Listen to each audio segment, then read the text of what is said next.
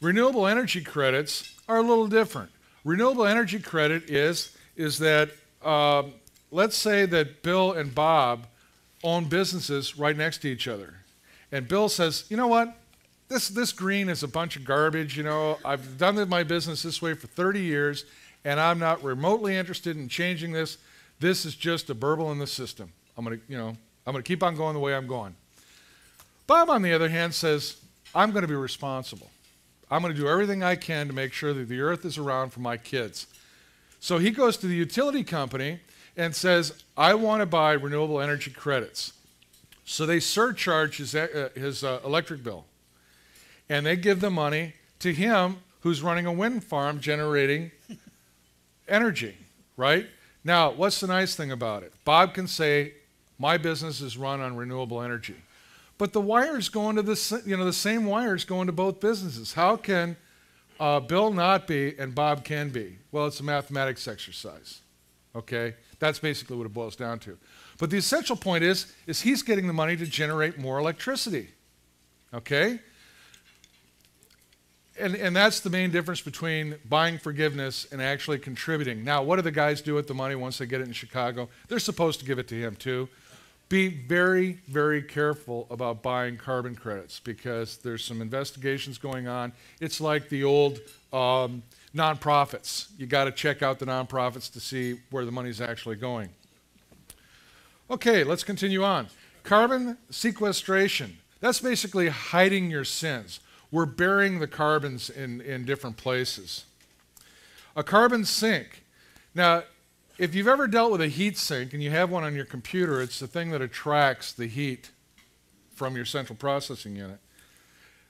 Carbon sinks are natural occurrences of places that carbon go, okay?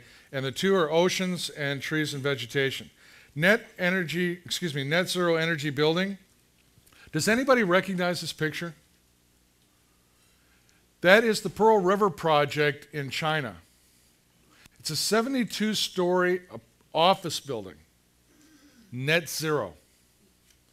The architectural firm that is responsible for this building is SOM out of Chicago. Okay? There's a lot of press, and if you Google Pearl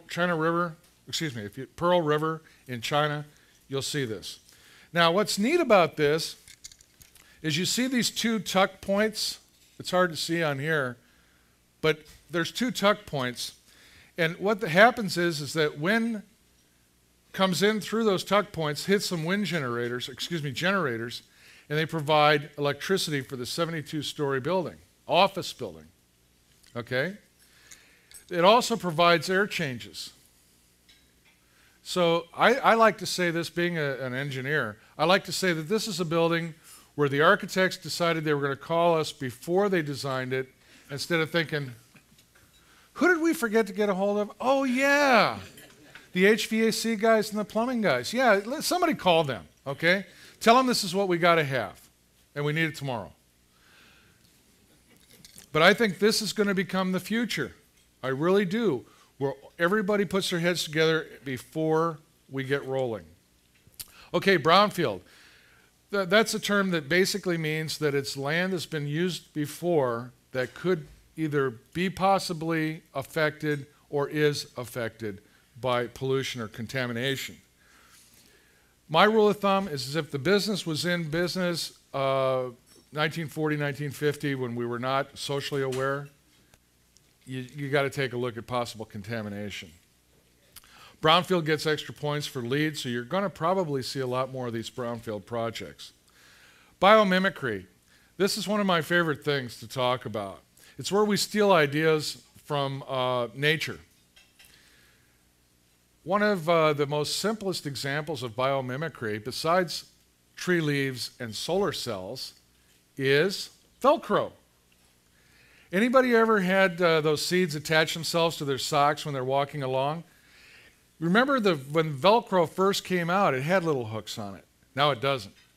But see the similarities? Ceramics that are resistant to breakage were patterned after mother of pearl.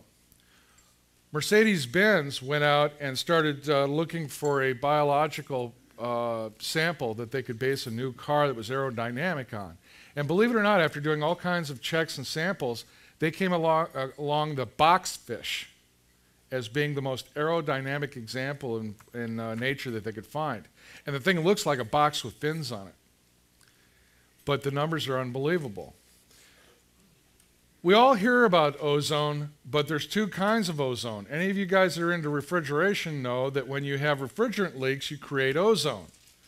So the question was posed to me, if that's true, why don't we just release a bunch of refrigerant, let it create ozone, and let it rise up and plug the holes? Well, there's good ozone and there's bad ozone. It's sort of like cholesterol, okay? Cradle to cradle. Cradle to cradle is something that you can reuse over and over again. A good example of cradle to cradle application is a brick. If I build a house for him, or excuse me, deconstruct a house for him, and I'm going to build one for myself, and I take the brick from his house and I put it into my house, that's cradle to cradle, okay? Now let's talk about cradle to grave. Cradle to grave means that you don't use up the whole resource and you don't try to recycle it or reuse it. A good example of cradle to grave is flashlights. Anybody ever had a flashlight that there was still a charge on it, but you were going to go camping or you were going to go do a job and you needed to make sure that the flashlight didn't fail on you, so you took the batteries out, you threw them away, put in a fresh set, and off you go. You didn't even think about it. That's cradle to grave.